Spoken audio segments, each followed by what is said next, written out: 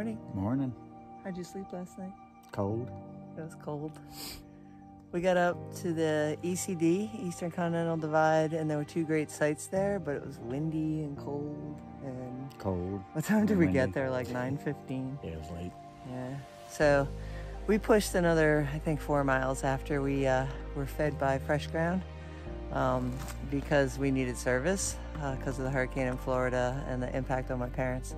So big relief to get to the top, be able to get service, and be able to find out that everybody was doing okay. Just no power, no air conditioning. I told her she could have some of this. It was really chilly this morning. So we're just starting our day a little late. Kind of slept in, got a little warmer. You ready? Rock feels good. I know it Stay does. here for a while. So the remnants of the hurricane are working its way up to Virginia, so this may be our last sunny day, and then we'll see what happens from there. And the remnants of Fresh Ground is working its way through me. Great, thanks Fresh Ground, appreciate that. All right, we'll see you in a bit.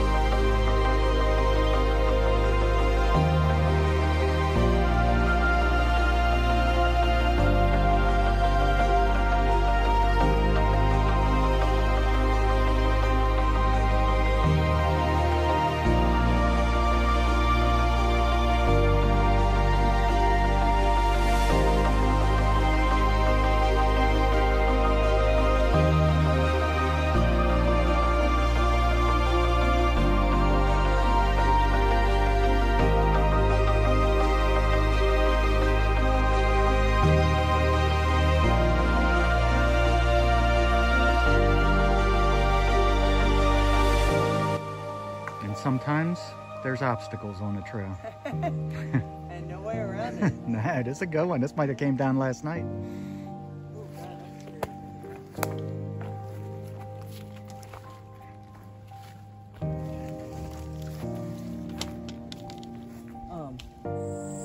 That is the Keffer Oak. 300-year-old tree, largest oak on the South AT, second largest oak on the AT. Where's the largest? Connecticut. Is it Connecticut or New York? I think it's New York. We've seen it. We walked by it and said, wow, that's a big tree. This one we knew about. Okay, that was a little anticlimactic.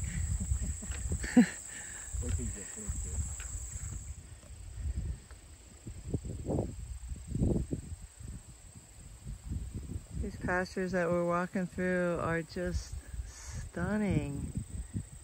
Absolutely beautiful. The color popping helps.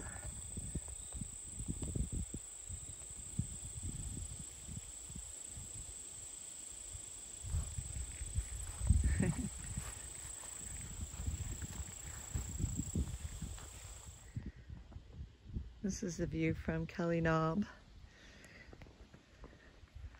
We're just under 4,000 feet. Apparently you're a knob if you're not 4,000 feet. You're a mountain if you are.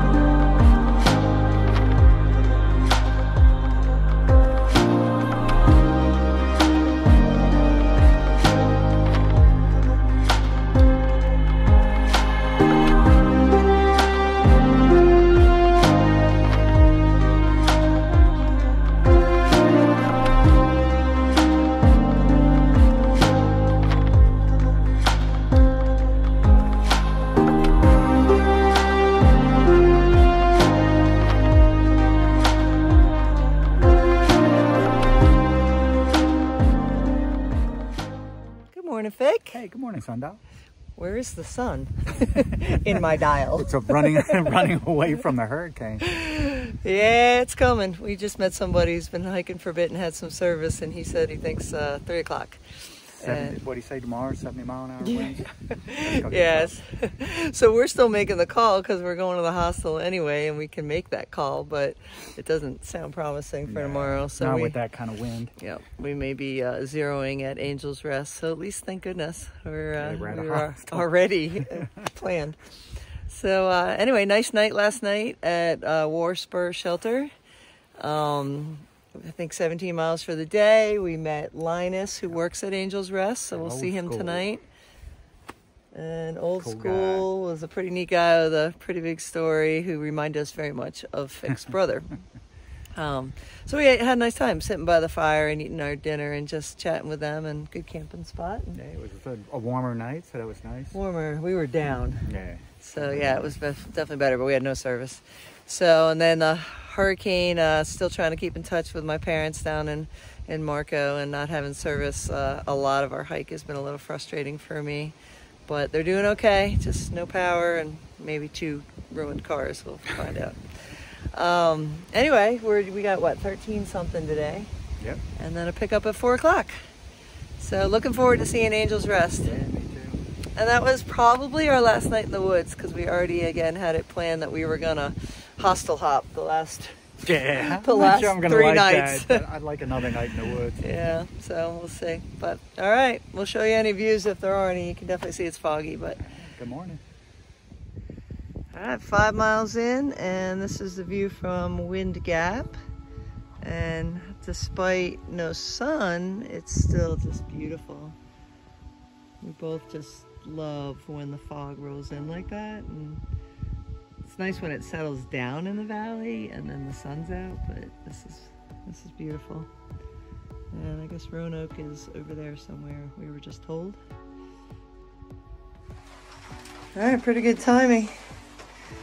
We were gonna stop at this shelter, Bailey's Gap Shelter, I think, for lunch. And then all of a sudden the rain started coming, so it's a little earlier than sort of predicted. But being able to stop here and before we head back out to wrap up all our stuff in our rain gear is a pretty good deal.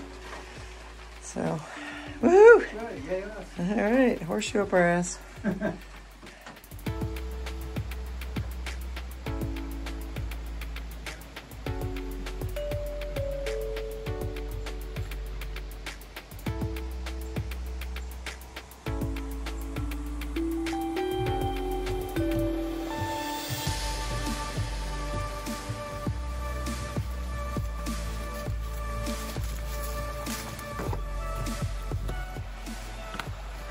I think this is part of the Dismal River, but regardless, it is just so peaceful. The rain kind of on and off, but mostly stopped, and it's just a nice fall hike. We got less than 2 miles to go to our shuttle. So the weather's cooperating, and it's just really peaceful and pretty out here.